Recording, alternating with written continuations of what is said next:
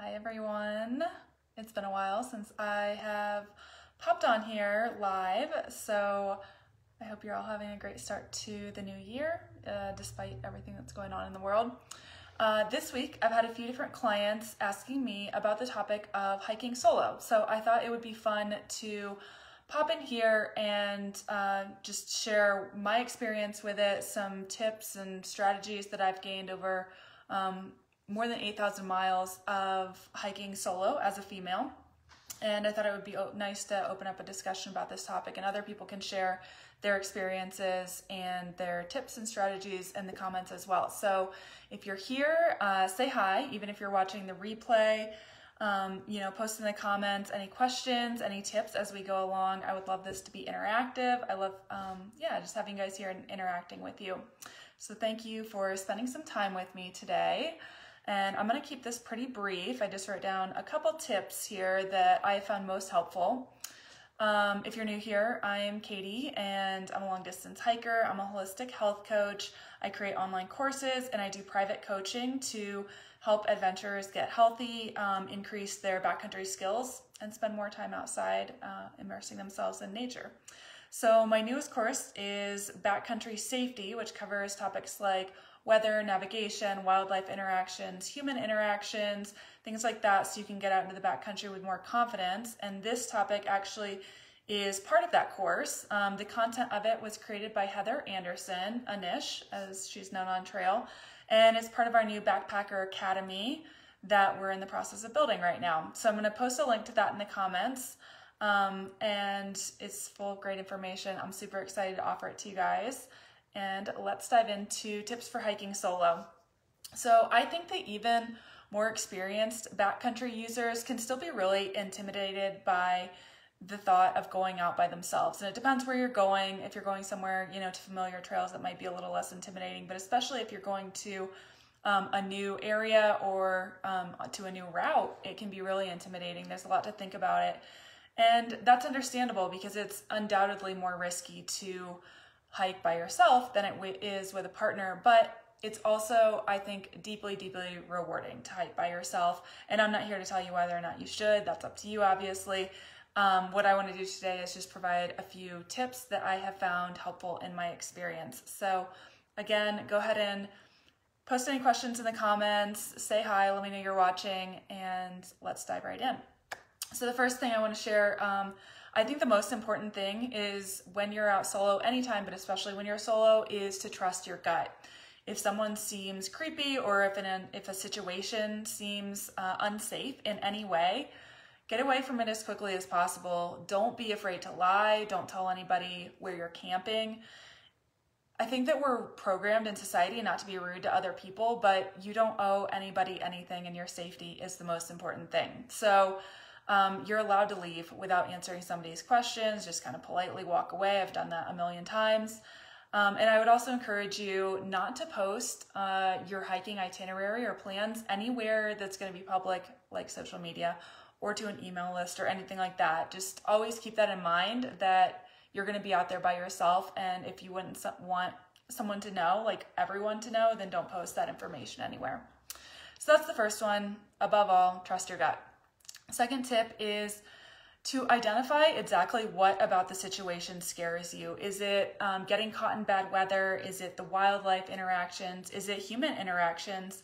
I think often when something scares us, it can feel like this nebulous overarching fear.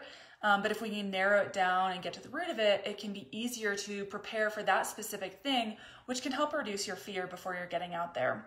So I invite you to take a moment if you're feeling uneasy about going out on a trip solo, and to be honest with yourself and get to the root of what is this fear actually about? What's actually scaring me about this situation? And then it's not just this like vague thing in your mind of like, oh, this is scary. You know exactly what it is scary, and then you can prepare yourself for that and mitigate some of that risk. So that's the second tip, is to identify what it is that scares you. My third tip is to educate yourself.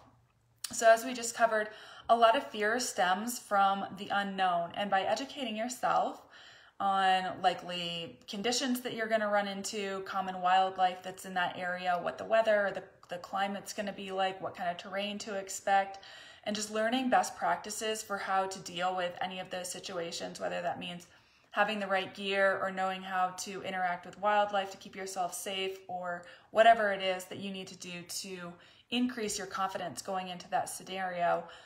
Educating yourself on what to expect helps you to do that. And again, that backcountry safety course that I mentioned at the beginning of this video, which I'm going to link below, goes in depth on how to create a backcountry preparation plan, and it walks you through each step of like any of these risk factors that you might encounter, and then how to create a plan to mitigate or to prevent those interactions or those dangers, I guess. The fourth tip is to be prepared. So there are measures, as I mentioned, hiking solo is inherently more risky, but there are measures that you can take to make it safer. So you can tell somebody where you're going, like I mentioned earlier, not telling everybody, not posting it somewhere public, but telling a trusted person where you're going, when you plan to return, and then give them detailed instructions on what to do if you're not back by that time. Give them the contact information of the emergency personnel and say, if I'm not back at 5 p.m. on Tuesday, I need you to call this number. Tell them where you're going, give them the map, give them your itinerary, your campsites, all of that. That's super important. You can also carry a personal locator beacon, a PLB, like a Spot or a Garmin InReach. I love the Garmin InReach Mini. It's like 3 ounces, and it's, yeah. If you're hiking solo, if you're hiking on rough terrain, I think it's essential.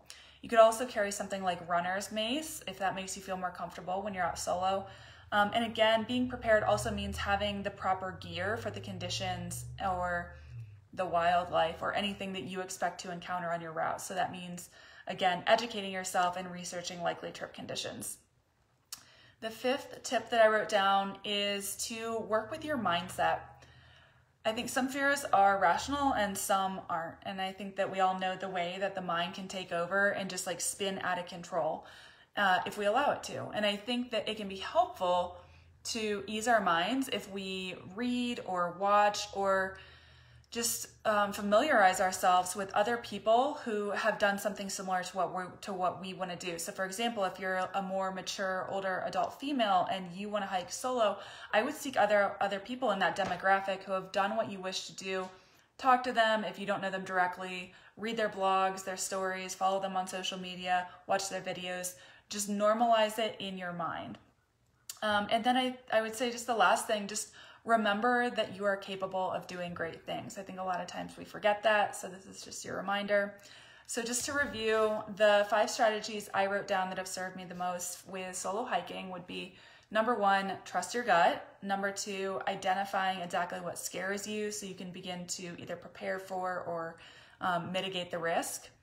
Educate yourself. That means researching likely route conditions, wildlife, the type of gear you need, things like that to increase your confidence. Be prepared. This means taking something like a Spot or a Garmin InReach, potentially carrying mace, whatever it is that you need to do to help yourself feel safe on your route. And then again, work with your mindset. So those are the 5 tips I have for you today. Again, I would love for anyone who does a lot of hiking solo, share your experience in the comments. I know it helps other people. Share what helps you, what works for you. And I would love to read them as well. As I mentioned, all this is covered in the backcountry safety course and way, way more. This is like a tiny, tiny tip of the iceberg. So I'm going to post that in the link below if you want to check it out. And thank you for watching today. I hope this was helpful, and I hope you have a great day.